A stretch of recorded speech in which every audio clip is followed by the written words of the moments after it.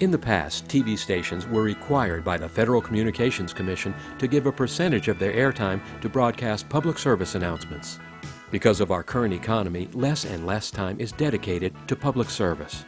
Hi, my name's Ross Hutchinson of Public Service Works, and I've been producing commercials and public service announcements for over 30 years. Now, service groups and nonprofits can make sure their announcements actually run on TV in decent time slots when they use sponsors to pay for the airtime.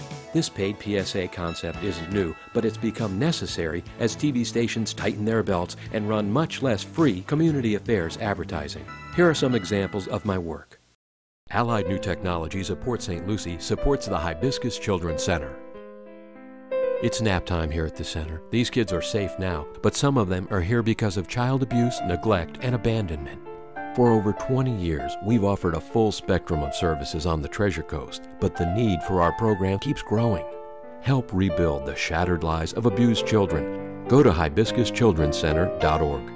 Allied New Technologies of Port St. Lucie, bringing clean water to our communities.